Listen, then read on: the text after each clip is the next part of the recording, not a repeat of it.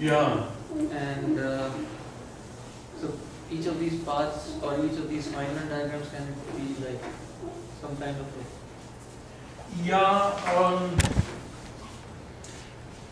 provided one keeps in mind something. You know that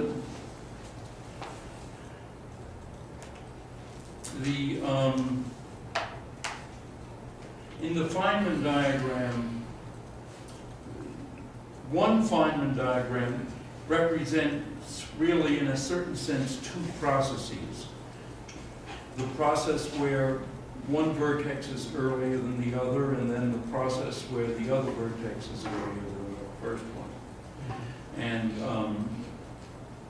in other words, if you turn the four-dimensional integral back into two three-dimensional integrals with step functions of time, then you have those two, then you have two different processes, essentially. In the path integral, things are always going forward in time. So the path integral has the two processes represented. In other words, you're thinking, of course, of the space-time Feynman diagram, and of course the path integral is, at least as normally written, is in space-time, at least when you rewrite it in momental space. Anyway.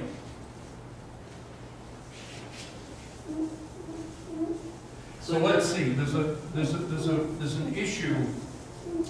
Should we move to, what should we do next? Should we go into renormalization, or should we rather do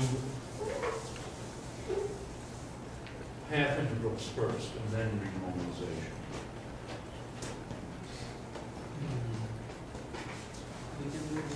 Some of you have seen me do path integrals, so I'm a little worried about boredom setting in, but on the other hand, I'd also have to do fermions, not just bosons.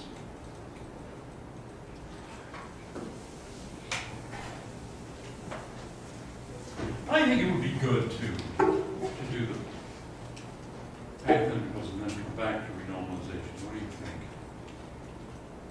Otherwise, it's just going to be Feynman diagram, Feynman diagram, Feynman diagram, Feynman diagram, Feynman diagram. It's a little numbing. That sounds true.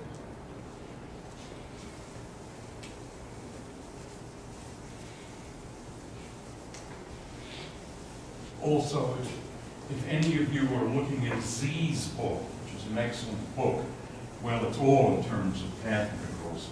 There are no operators at all, so it would be, yeah, all right. So I think I'll start path integrals soon. We'll still have to do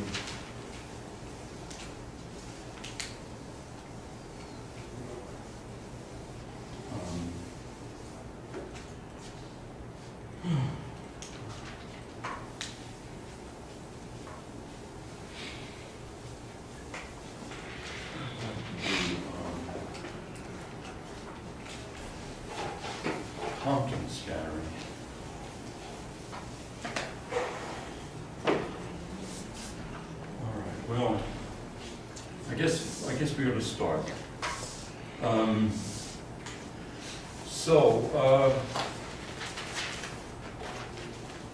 First of all, I was in the middle of something last time, and I think maybe it's good to redo that. Namely, the way we go from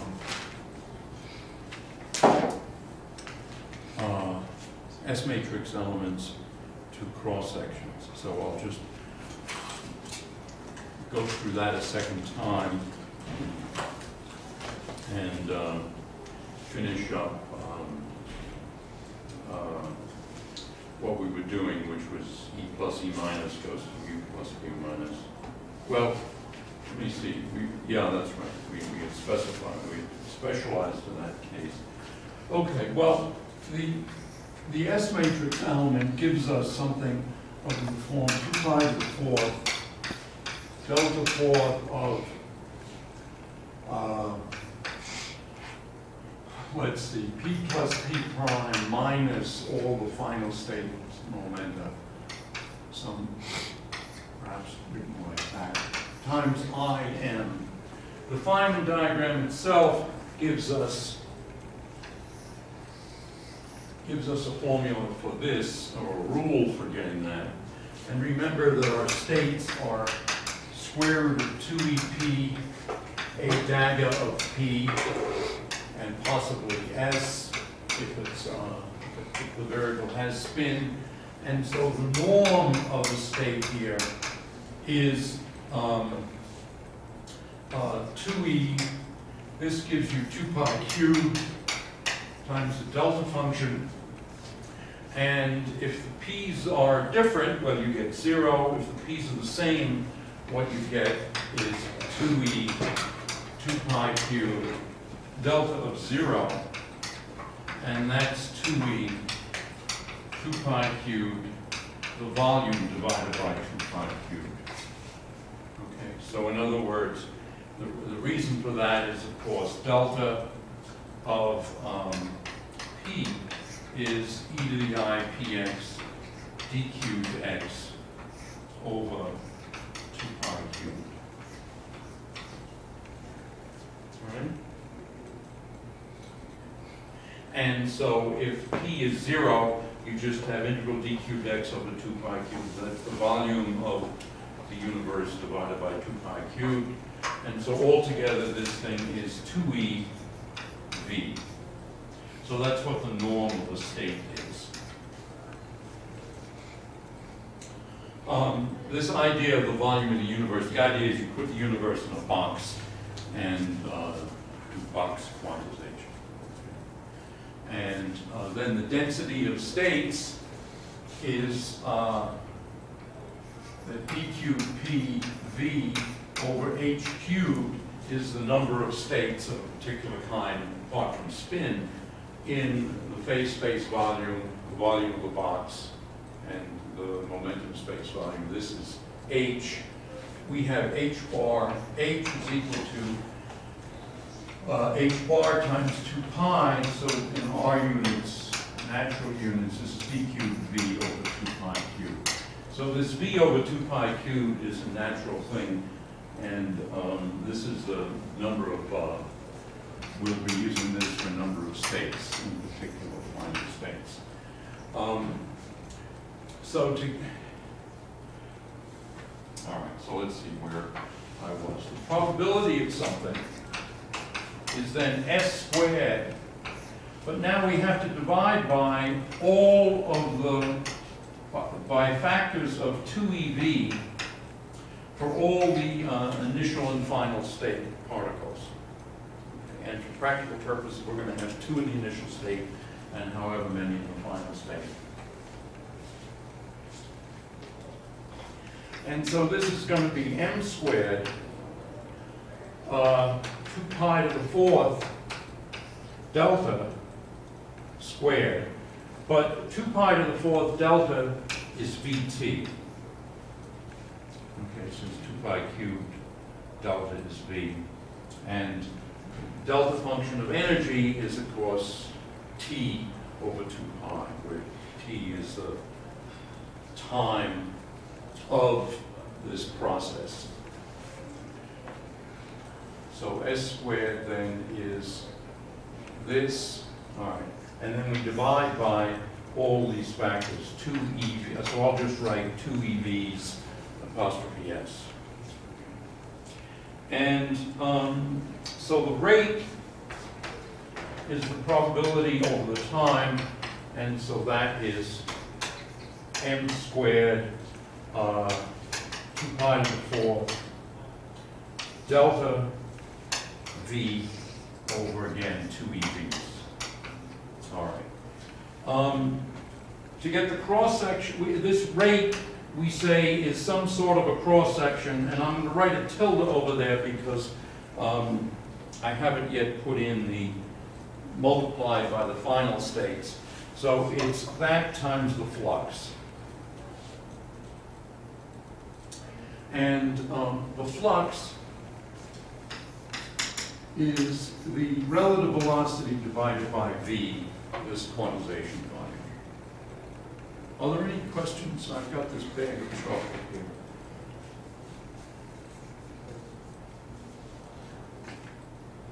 By the way, Obama's going to be on the Daily Show tonight. I don't know if anybody watches the Daily Show. He is real? Huh? He's supposed to be tonight? Yeah, which was 9 o'clock on Comedy Central.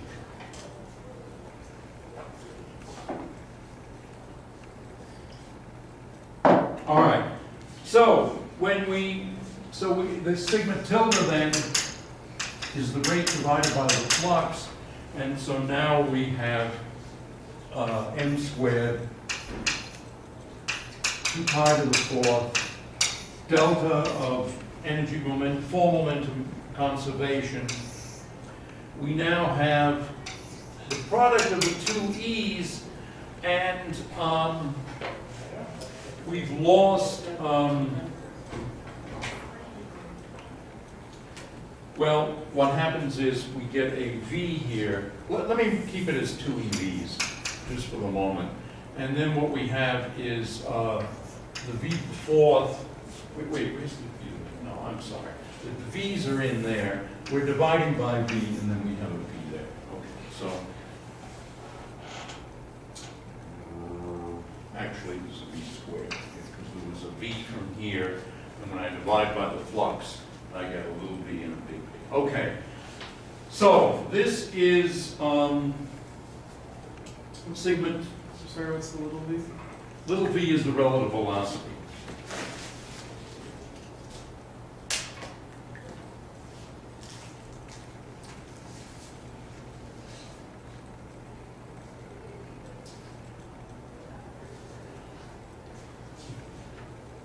Yeah. And there's okay, so in modern experiments, I mean, in the old days, you'd have to compute what the speed was because, you know, it might be significantly less than the speed of light. These days, if it's a fixed target experiment, v is 1. If it's a colliding beam experiment, v is 2. Because they're both moving at the speed of light. And the speed of light is 1 in natural units. Okay, so this is the cross-section, and now the cross-section d sigma into, so this is the real cross-section, is sigma tilde times number of final states.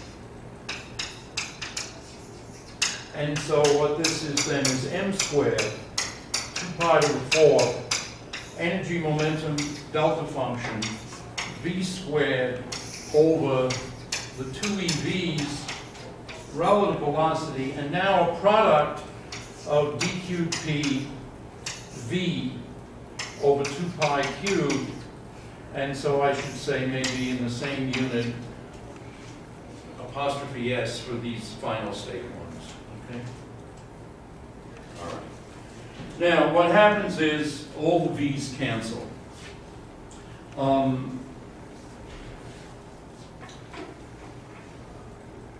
Actually, I'm a little concerned. All the v's cancel, I just said. And I've checked that, of course, for the case of 2 particles goes to 2 particles. But if we have lots and lots of particles over here, oh, that's right. We have these 2 EVs are for initial and final state particles. So they do cancel. What you have, if you have, let us say, 2 initial state particles, then you have 2 of the v's for the initial state, they cancel these 2 v's. Then you have the v's for the final state particles, they cancel these v's. So everything works in general. And so we can just cancel all the v's, and what we get is m squared, 2 pi to the 4th, energy momentum delta function, product dqp over 2 pi cubed for the final state particles. And then over here, we have the product of the 2 e's for all the particles, and then the relative velocity. All right, so that's our expression. And what one can do here is make it a little bit nicer. We can take the 2 e's for the final state particles and put them over here. And so then we just have 2e1, 2e2 for the initial and the 2 initial particles. So that basically is our formula for d sigma. Okay, are there any questions about that?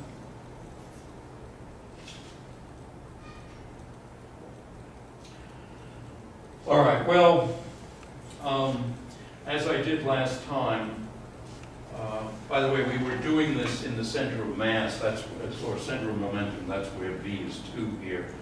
And let me see, I'm afraid I worked all that out in a sense last time. And so I don't think I should repeat that. What we get then for 2 particles in the final state, so the V plus E minus goes to V plus mu minus, which is the process that we were considering. We got that d sigma d omega, again, center of momentum, is 1 over 2EP, 2EQ, those are these 2 factors. There's a factor of V, then you've got, let me see. Okay, we've got 2 particles in the final state, so we have 2 pi to the 6th. So this is 2 pi squared here. And then, well, basically, this integral over the final state, together with the delta function, winds up giving us nothing more than k, the momentum in the final state, sum a quarter m squared, because we're summing over final state spins, averaging over initial state spins. And then we have 4e center of mass.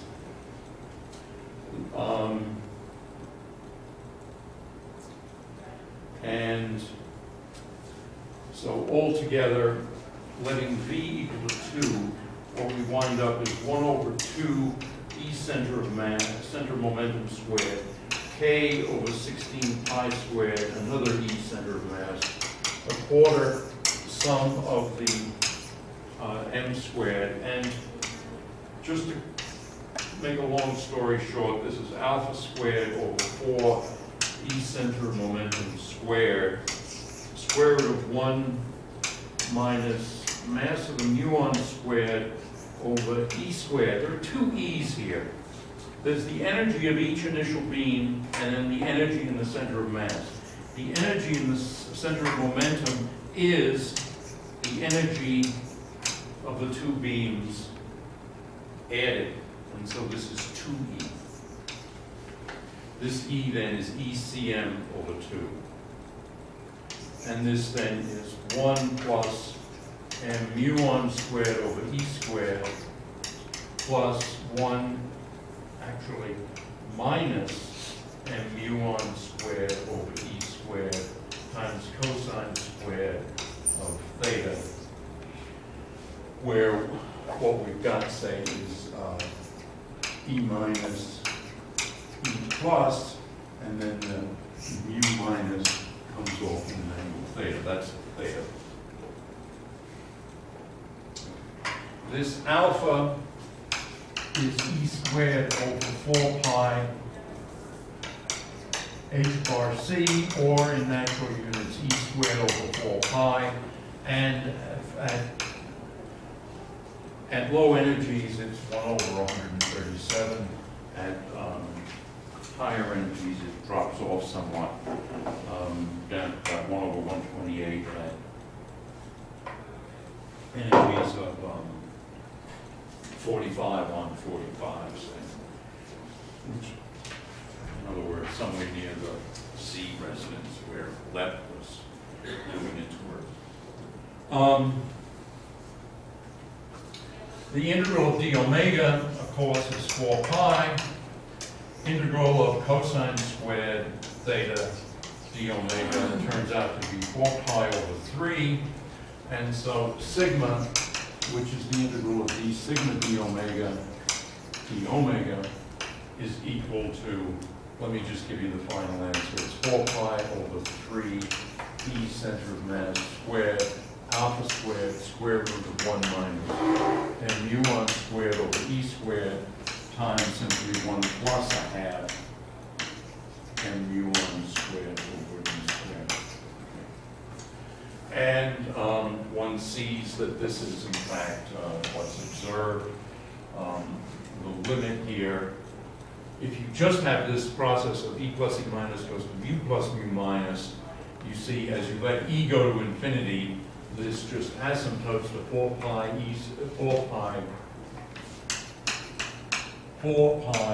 alpha squared over 3 e center of mass squared. Notice in natural units, this is an area because e is an inverse length, so 1 over e is a length, 1 over e squared is a length squared. This is an area. And at high energies, the only dimensionful parameter in the problem is e, or e center of mass. So the thing has to be 1 over e center of mass squared times some constant. It also involves, the amplitude involves 2 factors of e, and so the probability involves 4 factors of e, so that gives you alpha squared. So you get these last two just from the most elementary physics, and so you expect that the thing is of order alpha squared over e squared, and indeed pi and 3 essentially cancel, so it's a factor of 4.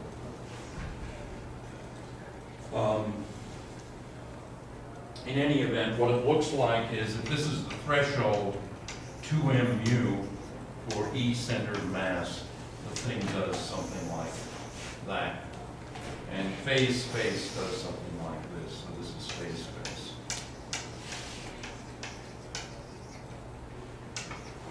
And this is 4 pi alpha squared over 3.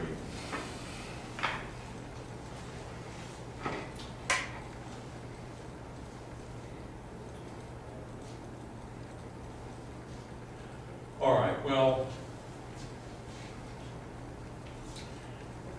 so at very high energies, of course, you can just neglect the mass of the muon, and so d sigma d omega goes to alpha squared over 4 e center of mass squared times 1 plus cosine squared theta, and sigma just goes to this. Well, if you want, what you can do is you can expand this term, and the first term in this and the first term of that cancel. And so if you want to be precious, what you can say is this is 1 minus 3/8 m mu over e to the 4th. But why one would keep that term if one is throwing away these terms? I don't know. So in that plot, what do you mean by phase space? What is it? The plot? Good question. What is phase space? Phase space would mean that this amplitude was just a constant. If you just let m be a constant, that's phase space. So let's look at what that would mean. This m tossed out all these expressions here. So it would be d sigma d omega would be just alpha squared over 4 e squared, and sigma would be, it would be just this structure here. It would just be 4 pi alpha squared over 3e center of mass squared. So in other words, they have the same asymptote.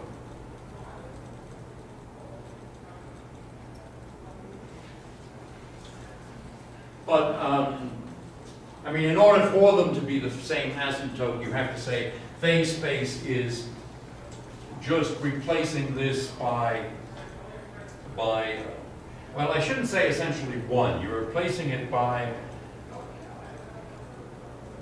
in other words, in this factor here, you're neglecting the mass of the muon, and you're neglecting the angular dependence.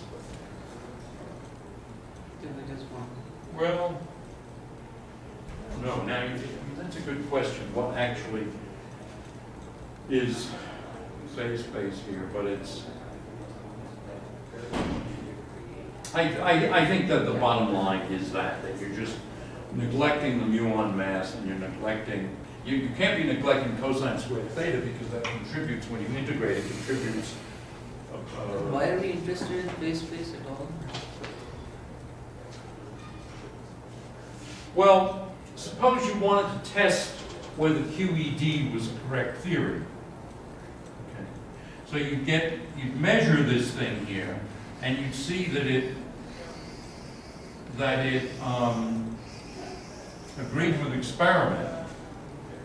But then you'd say, well, why is it agreeing with an experiment? Is it because it's a true theory, or is it just trivial?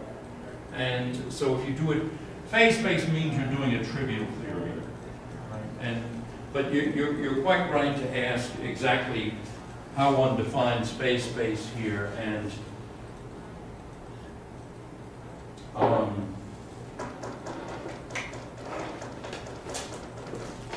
it means you basically take all the structure out of the Feynman diagrams and just leave some constant, but you choose the constant correctly so that you get the same asymptote. That's effectively what it is. All right, I owe you a candy. I don't know what candy you want. Here's an almond jar. And what determines alpha at higher energies? You said that. Oh, that's a great question. It's that when you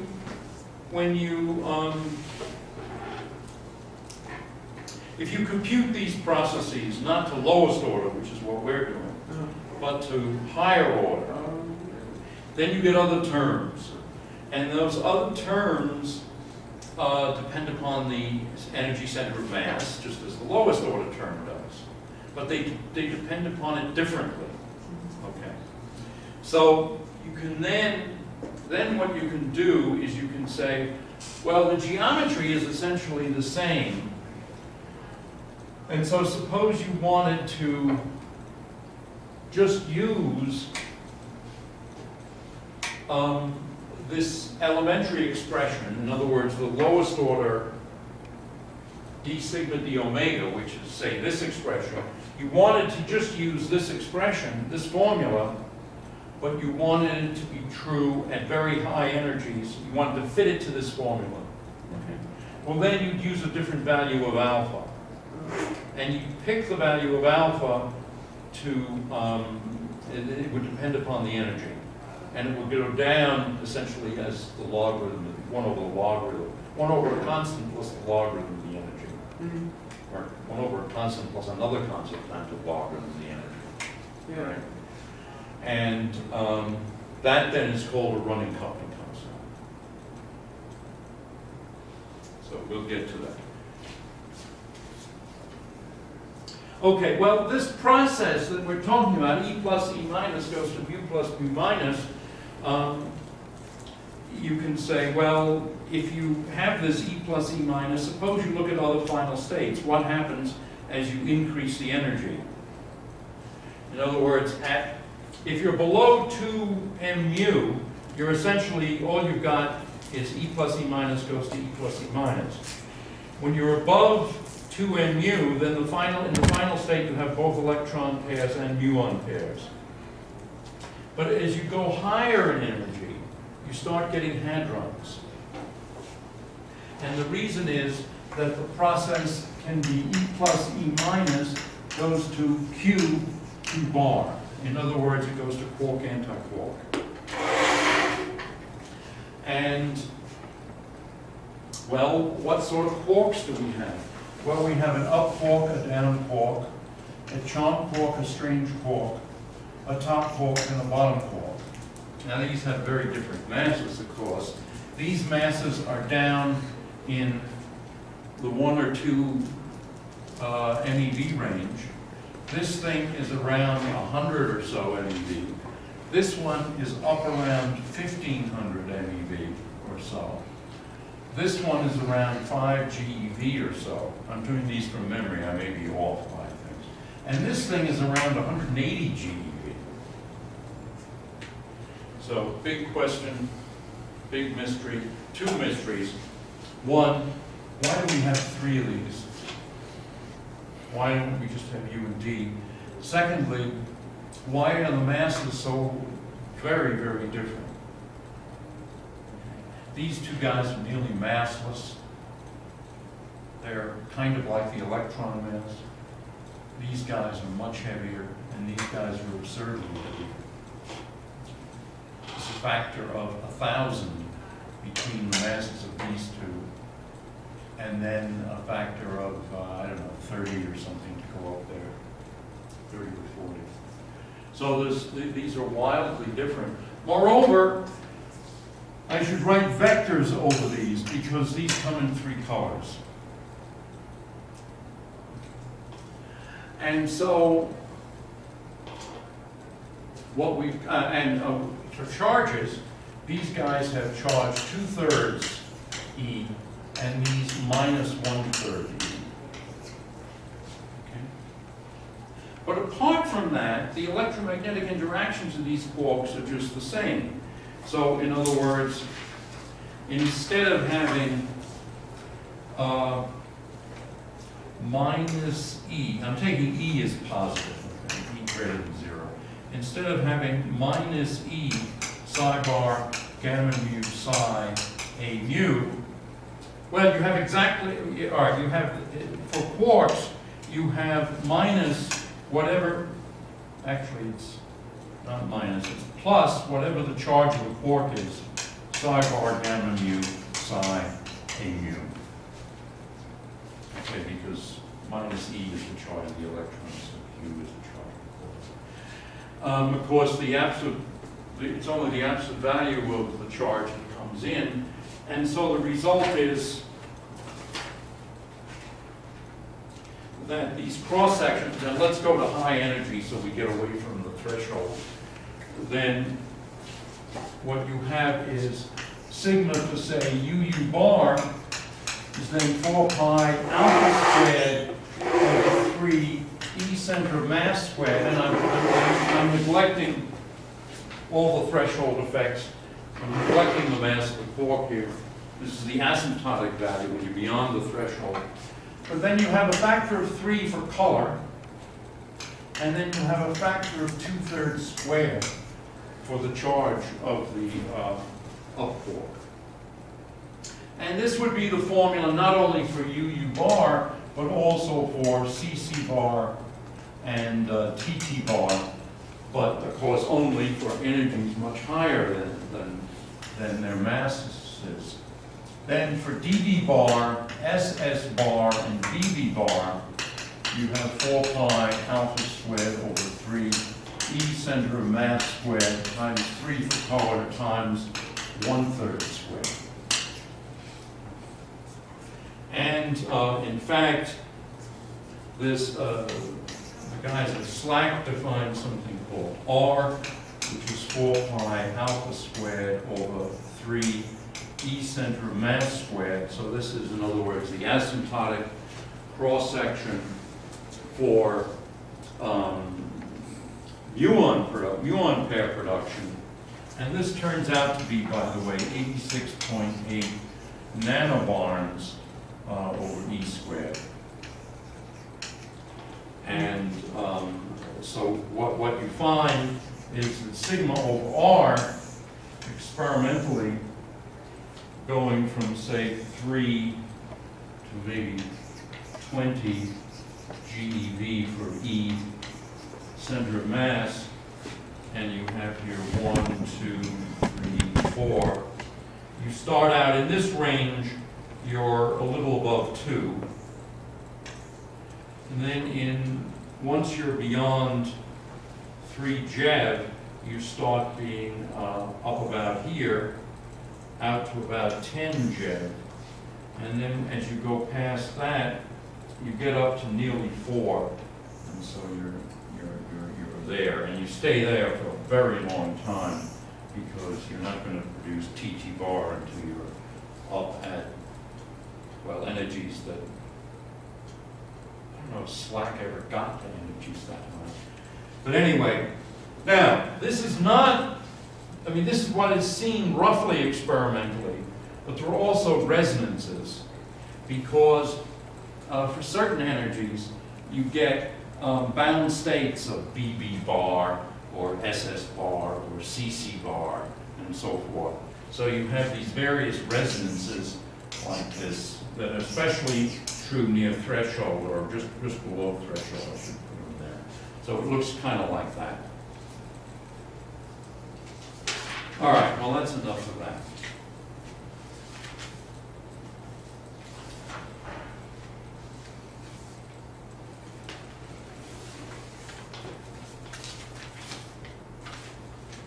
Any questions?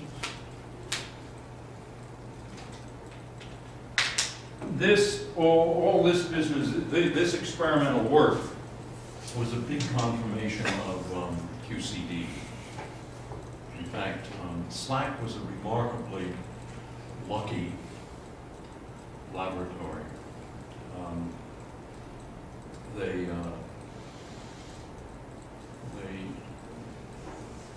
The amount of physics that they discovered for the amount of money put into the machine is a real high point of physics worldwide.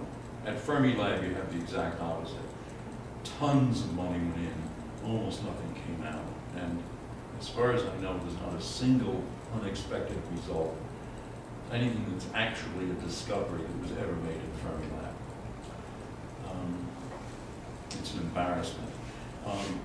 One lesson that may be drawn from that, which is a kind of dismal lesson, is that you're much better off having an initial state that you understand rather than having an initial state that you don't understand. And so at SLAC, you had an electron and a positron, and you knew what they were because QED, quantum electrodynamics, is something where you can do perturbation theory and you can get answers to several significant figures, digits. For example, it was way back in 1948 that Schwinger calculated the anomalous magnetic moment of the electron, and he had it accurate to, I don't know, 101% or something, really accurate. And so at SLAC you had E plus E minus, and then in the final state you would often have E plus E minus, or mu plus mu minus, or other things, and you could see what they were. They also had, before they did colliding beams of E plus E minus, they had E minus on just protons, or neutrons, or nuclei. And so then they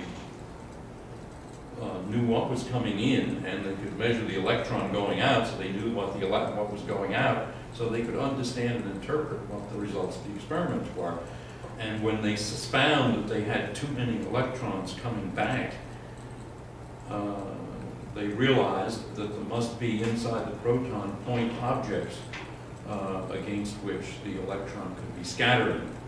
And so, in other words, they realized, I think this realization was actually pretty slow, at least certainly very slow to come out in print. But anyway, they realized that they were redoing the Rutherford experiment, in which Rutherford was shooting alpha particles at a gold foil and finding too many alpha particles coming out backwards. So here they were finding too many electrons coming backwards, and they realized there were point particles in there, and these were then identified as quarks. very lucky laboratory. All right, let's go on with this for a little bit further. In most accelerators, and I think it's also true of SLAC, that they almost never are able to have polarized beams, and they almost never measure the polarization, the spin, in other words, of the outgoing electrons and muons. But we could imagine that we did those experiments, and actually at Brookhaven now, they claim that they have a certain amount of, that they have polarized proton beams to some extent. So I had just one quick question. Yeah. So these charges in the case of the capital Q, so are In the case of? in that the second Hamiltonian? This. Yeah. So is That's it the treated charge like, of the quark. is it treated like a parameter in your experiments, or I mean, what? How do you? I mean, our theory doesn't determine it. Oh. Okay, well, it comes from theory and experiment. The first thing is that the charge of the proton is to enormous experimental accuracy minus the charge of the electron. Okay? All right. Secondly, sort of a combination of theory and experiment tell you that basically you've got 2 up quarks and 1 down quark in the proton. Okay. Well, that means that you've got 2q up plus q down equals E. And then you also more or less know from some combination of theory and experiment that for the neutron, 1 up quark and 2 down quark give you is basically what you have in the neutron. There are also quark anti-quark pairs, gluons, and so forth, and the whole thing is not, it's a complete mystery. And that's to some extent why Fermilab hasn't yielded as much, because the incoming particles, proton, antiproton, are 2 mysteries. Most of the stuff coming out is hadrons. There are more mysteries. So you've got mystery goes to mystery, and you measure the cross-section, and you understand it is so. And now we've repeated that at the LHC, and at RIC also, where we have super mystery goes to super mystery because we have heavy ion collisions. I mean, it's better than parapsychology, but I'm being. Okay, so you can solve for the 2 equations, the 2 unknowns, and that's what we get. So our theories do have some way of predicting these charges. Sorry, say that So again? the theory does have some way of predicting the charges, and we have not. Well, in this sense, to the extent that the only unpaired quarks are 2 ups and a down, and 2 downs and an up, then that pretty well gives these 2. But you're right, nobody knows why the charge of the proton is minus the charge of the electron, and why the charge of the neutron is 0.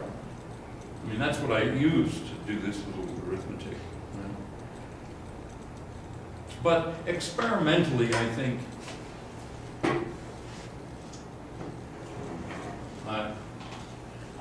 the fact, all right, let's put it this way. The fact that that these measurements work out quite well shows us that these charges are approximately 2/3.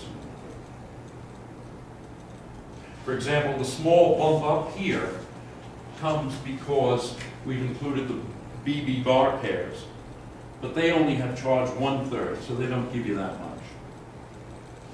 Whereas the jump here is because we have CC bar pairs, and that gives you 4 times the jump. All right. Any other questions? Do you need another canteen? No, I'll take it later. Huh? I'll take it later.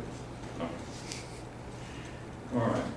Okay, quickly now, remember what we have here is psi bar, I, gamma mu, d mu psi. This is the kinetic part of the fermions. where this is psi bar I gamma mu d mu plus I e a mu psi. And this thing is actually two different things. It's I c dagger times d0 plus I e a 0 times the 2 by 2 identity minus grad plus I e a dot sigma c. That's the left-handed piece, and then there's a right-handed piece, zeta dagger. Here I'm writing psi is c zeta. This is our direct field. E0 plus I e a 0 pi plus grad plus I e a dot sigma zeta. Okay? So that's what we actually have. So the point is that this Feynman diagram that we talked about, or this basic vertex, which we can think of as, say, electron goes to electron, it's actually two vertices. It's C goes to C, and zeta goes to zeta.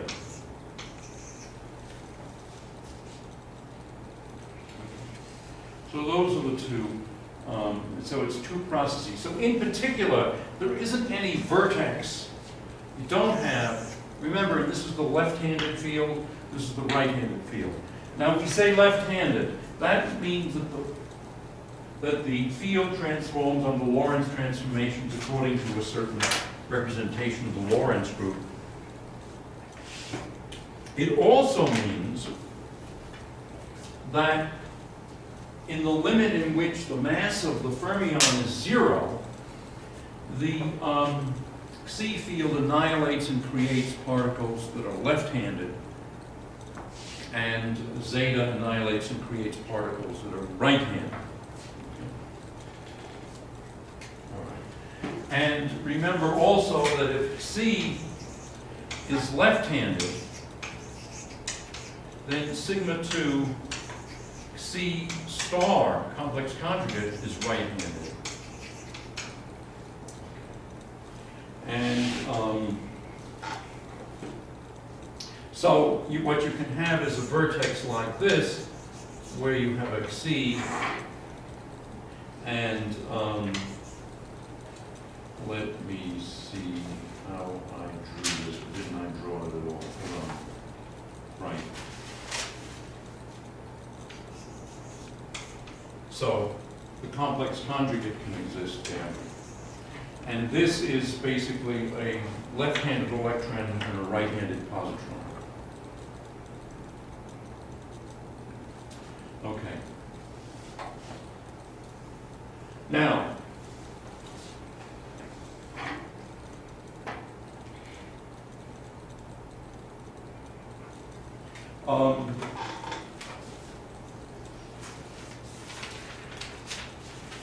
anyway, we can imagine projecting onto C and zeta by using gamma 5. And the reason is that the matrix 1, 0, 0, 0 is just a half I minus gamma 5, where gamma 5 is simply 1 minus 1, 0, 0.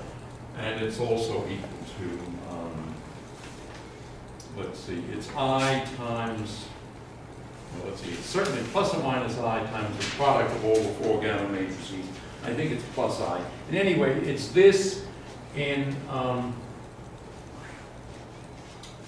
me get this straight. No, it's actually minus this in Peskin-Schroeder. Okay. So this is PS, and gamma 5 Weinberg is 1, 0, 0, minus 1. So, okay. On the other hand, the projection operator, so to stay with the Peskin-Schroeder notation, this is a half I plus gamma phi. So that gives you the right-handed one. So one can project onto the left and right-handed ones. And if you did have polarized beams and you wanted to do E plus, E minus goes to mu, well, E minus mu plus, and you wanted to use, say, right-handed electrons and left-handed positrons, then what you do is you'd insert a 1 plus gamma phi over 2 mu p, and this would project at, well, p and s. This would project onto right-handed electrons and left-handed positrons in the initial state. And now, so that's what you do. And if you also did it in the final state, and let me remember what we actually decided here was.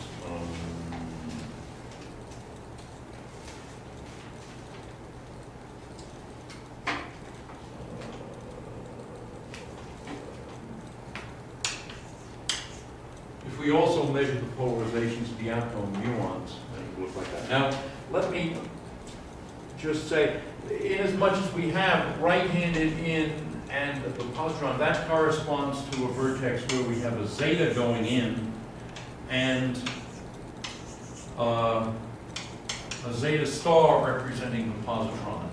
And so this is right-handed and this is effectively left-handed. So that's the particular vertex. And now, why is it that this works? Oh, let me mention something else. This is equal to V dagger gamma 0 gamma mu 1 plus gamma 5 over 2u. If this thing is a projection operator, and so it's equal to its square, so I can put a square there.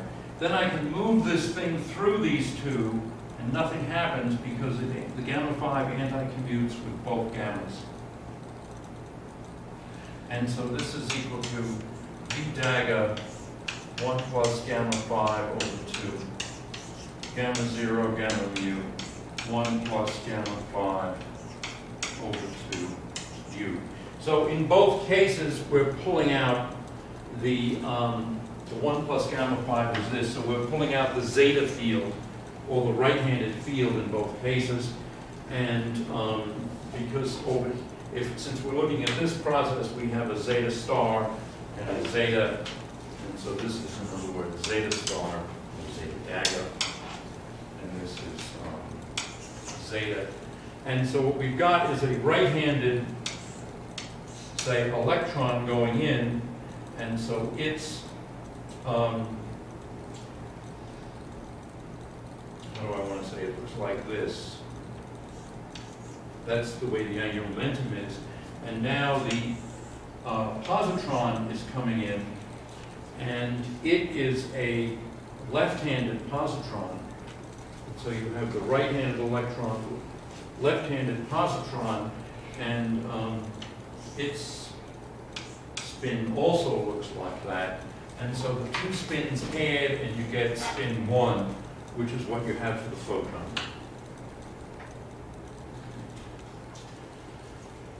All right, so that's how that goes.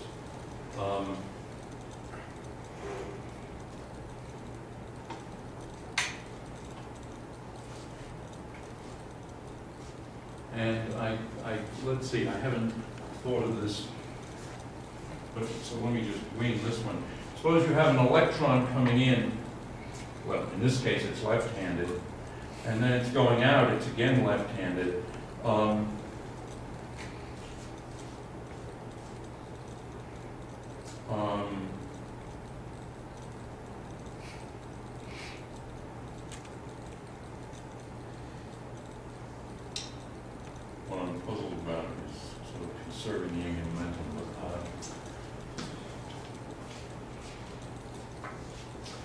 Anyway, the mathematics shows you that this is the way it works. As far as the angular momentum, maybe the orbital is involved also. All right, anyway, let's go on. I'm not going to go through the details. The Peskin and Schroeder basically do. If you have an extra 1 plus gamma 5 in there, then when you sum over the initial, average over the initial and sum over the final spins, you get extra term. You get these traces as we did on Monday, and what you find is d sigma d omega for E minus E plus right left goes to mu minus E plus right left. This turns out to be, again, at high energies, alpha squared over 4 E center of mass squared times 1 plus cosine theta squared. If you do it the other way around, that is to say,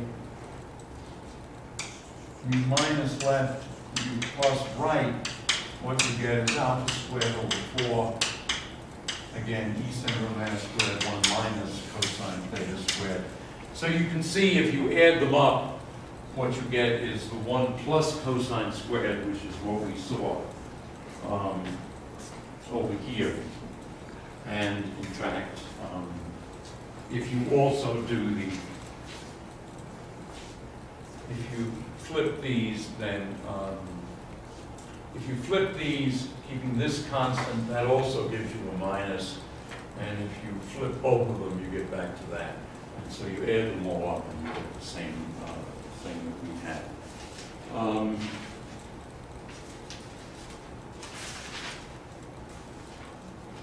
What doesn't happen is sigma, for example, E minus right, E plus right goes to muons. This is 0. And it's 0 because there isn't any vertex that has a, in other words, you don't have any vertex, but you have zeta coming in and say C star, like that. So that vertex just doesn't exist. And so that process is 0.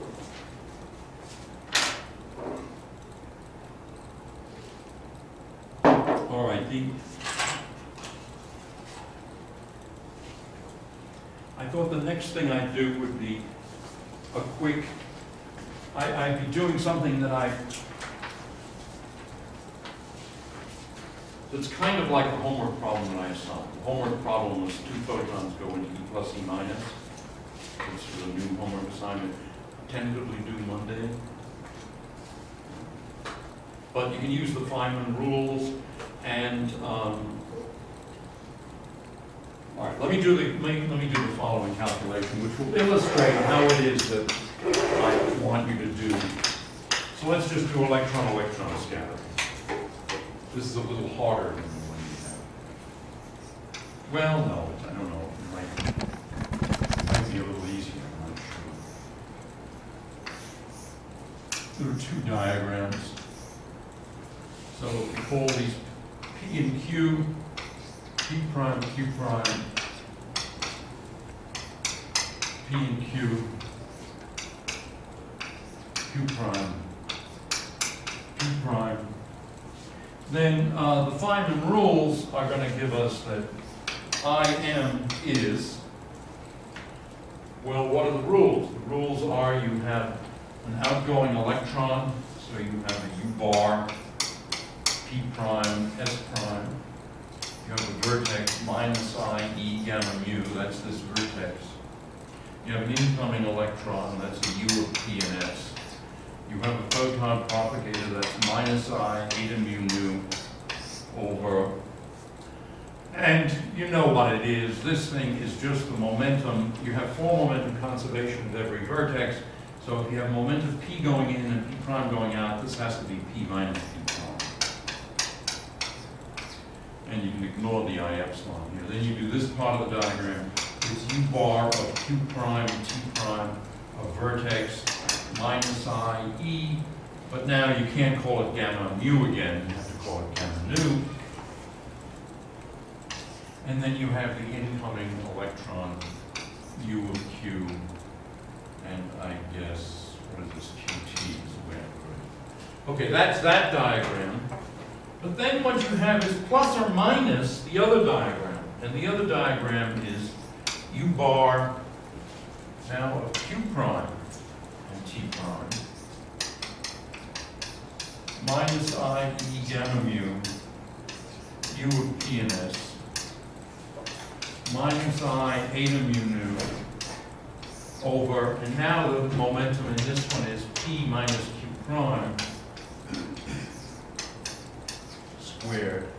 And now the rest of this is U bar of P prime S prime minus I E gamma nu, U of Q and T coming in. All right, so these are the two diagrams. And so the homework problem that you're going to have to do is you just draw the other diagrams, whatever the diagrams are for gamma gamma goes to E plus E minus, and then you're going to get, with the Feynman rules, you're going to get something like this and something like that. That's supposed to be different. And then you have the problem of the relative sign. Now the overall sign doesn't matter because you're going to take the absolute value squared to get the cross-section. If you're doing things to higher order, however, then you have to get straight the overall sign, because you're going to get a higher order contribution, and you need to get its phase and this phase right. To put it differently, you need the relative phase between the lowest order and the first order correction. You need the relative phase right.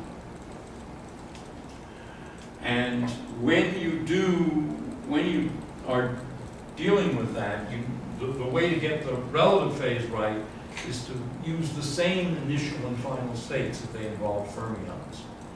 Because if you use different initial states, you're going to possibly have a minus sign or different final states. In other words, the order of the annihilation and creation operators in the initial state and the final state would introduce minus signs, and then you'd screw up the overall sign of the lowest order or of the highest order, or both.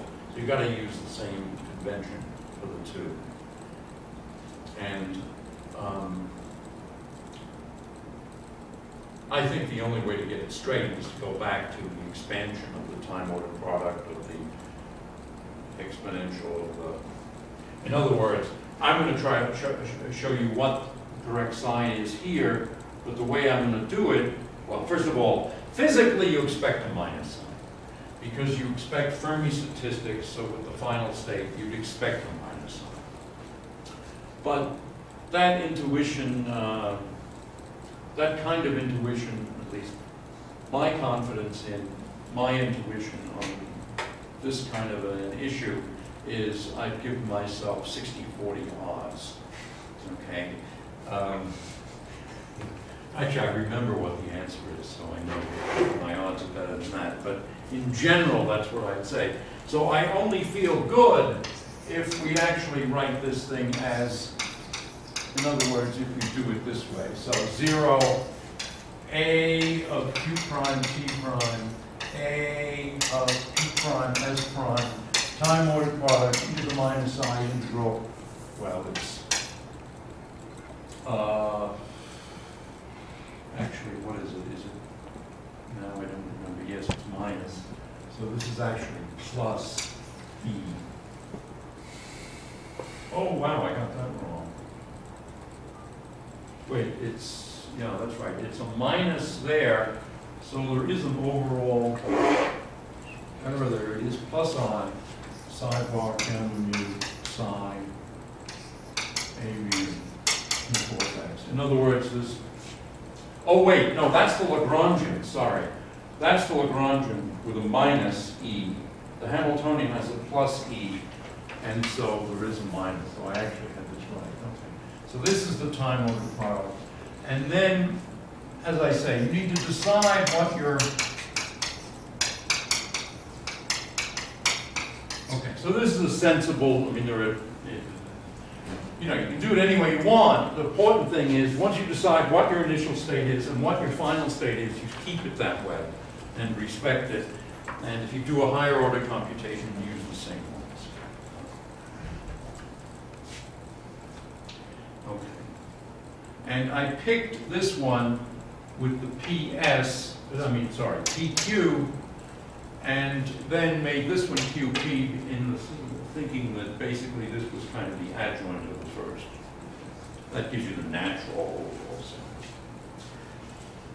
All right, well, if we once again, so stop a dagger QT at x2, and we get a factor of 2, there's very little time left. I don't see there's any point in my keeping track of the overall sign or the overall magnitude, but, well, probably easier if I do, actually.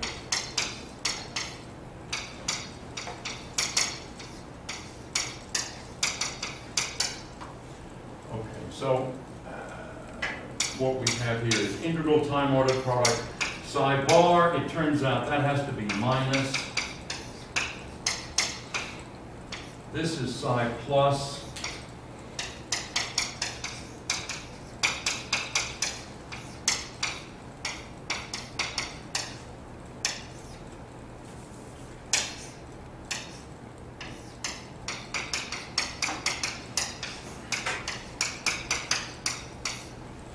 And then we have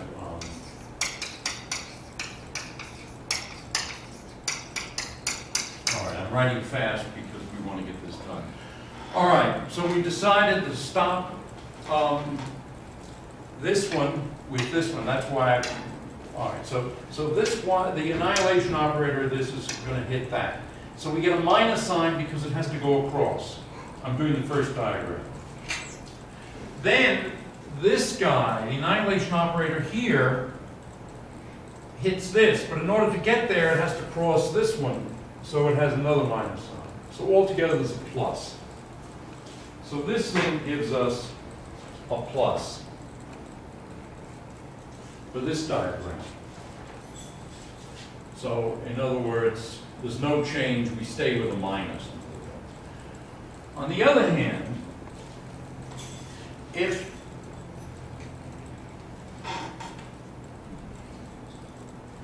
all right, so I still haven't gotten to the issue of the minus sign. So this is just minus e squared, square root of 2e's over this 2e cubed, 2ep.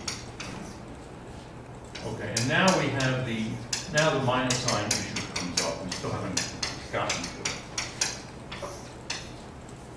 Time order product, psi bar minus x1 gamma mu. This is gone. A mu x1 psi bar minus x2 gamma nu, a nu, and we basically got that. Okay, and I'm leaving out the phase factor, e, all right, and I left out the d4 phases. Now, what are the vertices? This is x1, this is x2. So, if we create p prime, and if we use x1 to create p prime, then the creation operator here mates with this one, and the creation operator here mates with that one. We have no change in sign.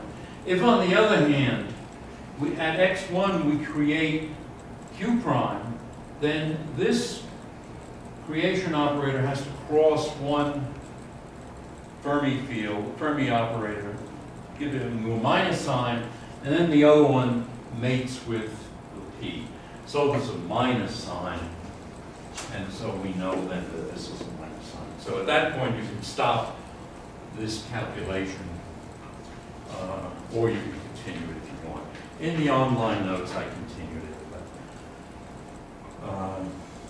So that's how you determine the minus signs. You just have to, I don't think there's, I mean, if your intuition and experience are really good, you can say, Fermi statistics in the final state, bingo, minus sign. if you don't feel good about that,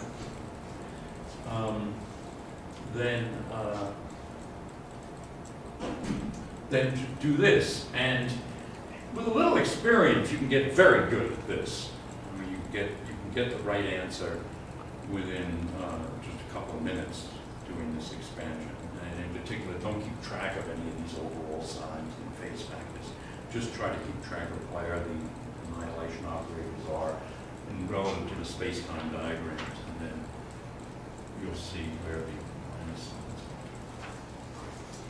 are. All right, so that's enough of that. I guess next we'll do Compton scattering, and then I guess we'll then go into path intervals, if that makes sense. Any questions? So this Fermi statistics thing, I think using that idea of intuition would make sense so long as you are at the same order, right? I mean, if you get a higher order term and you want to fit that into it, I mean, how would you think about that? I mean, would you go for the anti-symmetric nature at each? Well, in other words, sorry, I'm winging it so I don't know, but I would think that if, for example, this diagram that you've got, say were one like that, it seems to me that this guy would come in with the same sign as this one, but I'm really winging it here because, in fact, this is going to throw in, okay, you got an eye from the vertex, an eye from the propagator, and an eye from the vertex. Okay? So it doesn't mean that it comes in with the same sign, but I would expect that if this is P and Q, and this is P prime and Q prime, I would expect that if this is Q prime and P prime, I would expect that there's a minus sign difference between these two. What the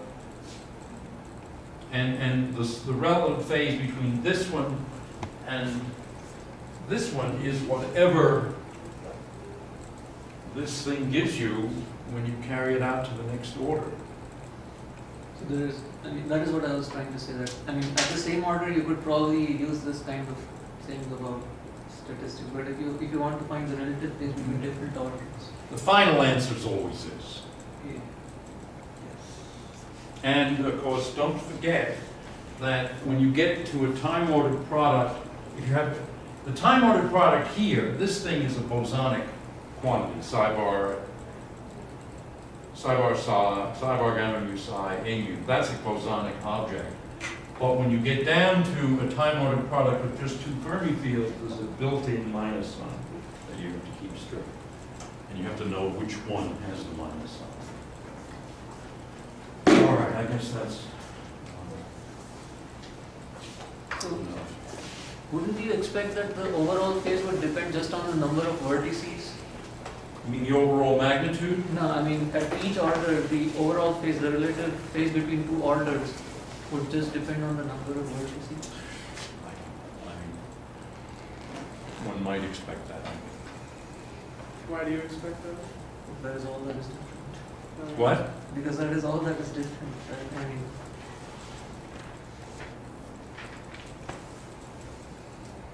Yeah, I mean, you may be right. I've never tried to do that.